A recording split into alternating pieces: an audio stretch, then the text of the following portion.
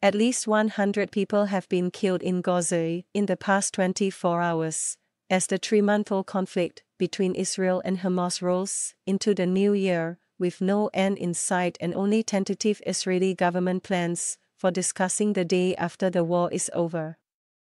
The Hamas-run territory's health authority said about 48 people were killed overnight on Sunday in heavy Israeli bombing of Gaza City, where pockets of fierce fighting are ongoing despite claims by the Israel Defense Forces that the north of the blockaded exclave is largely under Israeli operational control.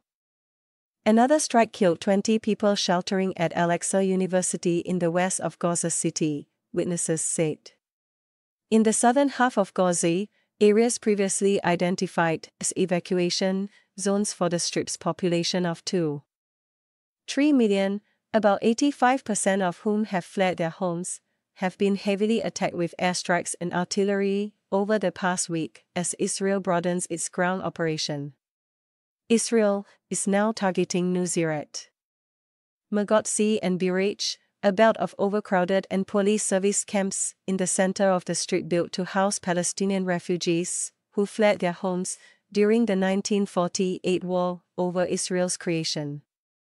About 35 people were killed by bombardment of the area on Sunday. They were innocent people, Hussein Sayem, whose relatives were among the dead in a strike on the central neighborhood of Suwaida, told the Associated Press.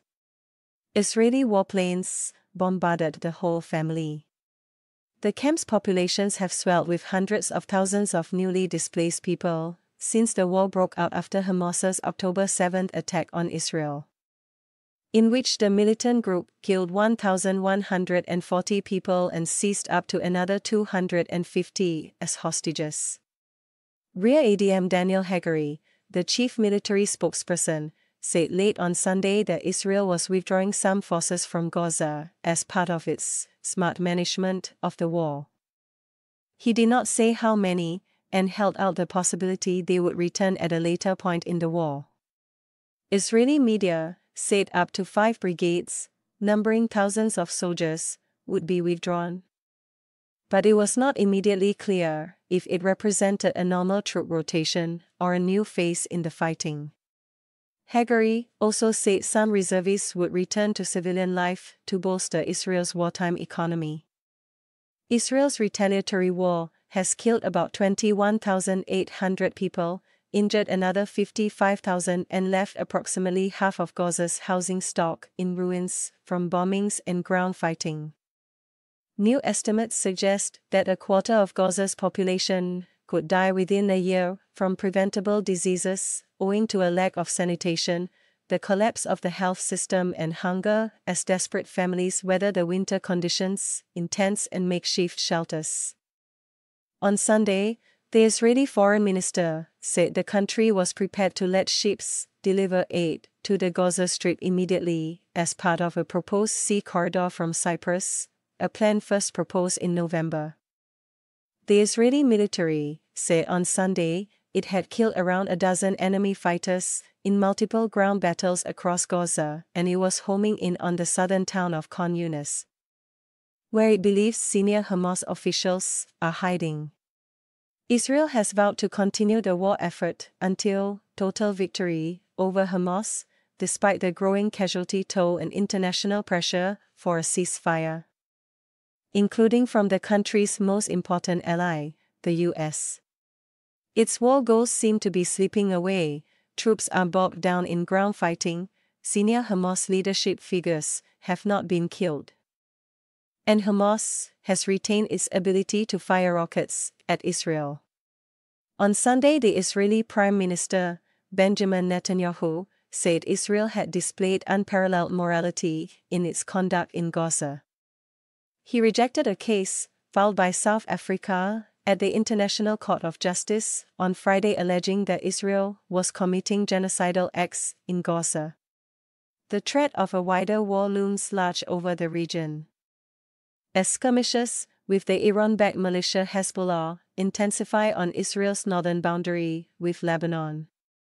The U.S. military said on Sunday that its forces had shot and killed several Iran-backed Houthi rebels from Yemen when they tried to attack a cargo ship in the Red Sea.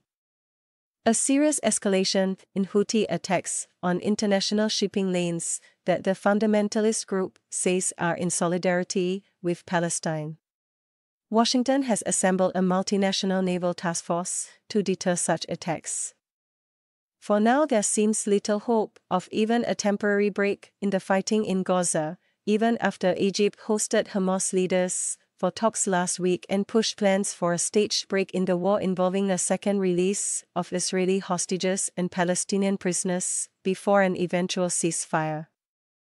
The U.S. news outlet Axios and the Israeli website Ynet, both citing unnamed Israeli officials, reported that Qatari mediators had told Israel that Hamas was prepared to resume talks on new hostage releases in exchange for a ceasefire. Netanyahu, when asked about the process on Saturday, said Hamas had been giving all kinds of ultimatums that we didn't accept. We are seeing a certain shift, but I don't want to create an expectation, he said, without elaborating. Since October 7, the normally fractious country has somewhat united, but that solidarity is showing signs of waning. Saturday night's weekly protests in Tel Aviv, aimed at putting pressure on the government to prioritize the release of the estimated 129 hostages still in Hamas captivity, were joined this week by thousands of people protesting against Netanyahu and his government. Israel is deeply divided over the longtime leader's suitability for high office, as well as by this year's controversial judicial overhaul, which could help him evade corruption charges he denies. What happens to Gaza when Israel declares that the war is over is still unclear. Netanyahu has repeatedly refused to hold meetings, or has cancelled scheduled meetings with security officials on discussing the day after, which are now set for Tuesday.